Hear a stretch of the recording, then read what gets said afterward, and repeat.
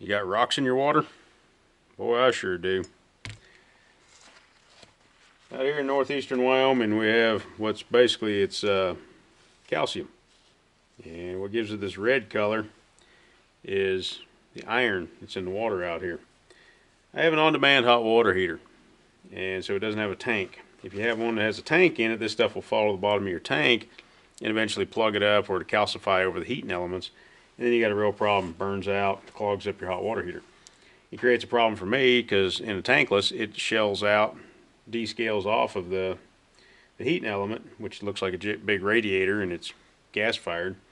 Then it clogs up all of my valves and shower heads. So what I've done in the past, and this is what I'm going to share with you here now, is a way to combat that is by putting in a sediment trap. And there are some actual sediment traps for hot water systems, but they're terribly expensive. What you can do is go down to Lowe's, Home Depot, Menards, whatever, find yourself an in-house filter head. Now I installed this one, but we had a problem with it. You may or may not be able to see this on the video, but what you need to look for is make sure that your hole here in the middle, this one here, goes all the way through, straight through, and then connects to one of these ports without any kind of obstruction.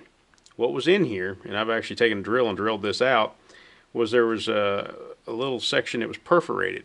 And what was happening is, on the inlet side, right here, it was allowing that limescale to pack up in there, and it shut it off.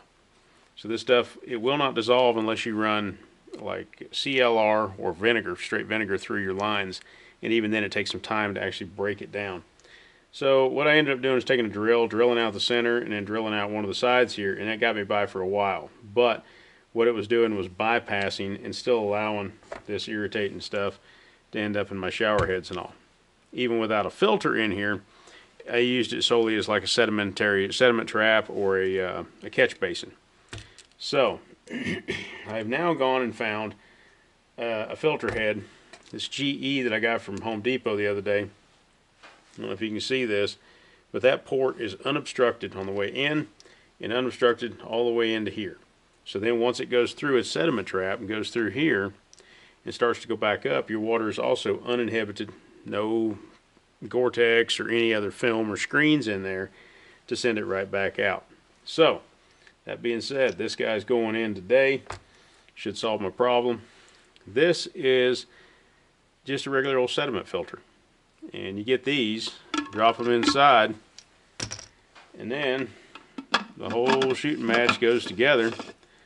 Hang it downstream from your hot water heater, so your hot water heater's over here, run it in here, it'll actually drop it in, your sediment collects in the bottom, clean water goes back out the top, and then judge or gauge yourself. If you need to put a gauge over here to see how much your water pressure's dropping, all done. So if your water pressure drops a little bit, clean out your sediment filter. But this will keep it from going into the harmful places like your ball valves and your little needle valves where your shutoffs are behind your toilet and back of your tub, your kitchen sink, etc. So, like I said, a $30 fix versus what they want to sell you as a hot water heater filter for like 60 or 70 bucks. And like I said, I've been running for a while even without a filter in here, so it just basically makes the old-fashioned catch basin.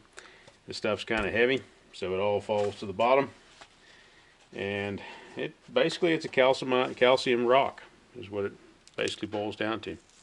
It's gritty and it packs up. So quick fix. Okay, all installed and fixed.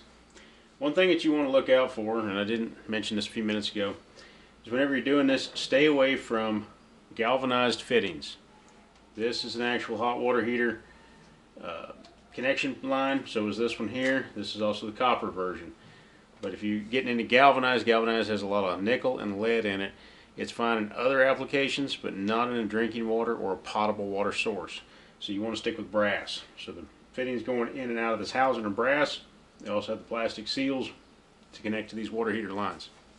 So if you're putting in one of these water heaters in a really area that has, as we call, scaly water or hard water, you want to make sure you put in some clean out ports. That's what these are right here, so that then you can flush the actual water heater itself. it's a good idea to put in on any water heater, but particularly on these tankless ones. So just a little tidbit to help you on your way. Hope this helped you. And that's life on the ranch. So catch you on the next video. Bye.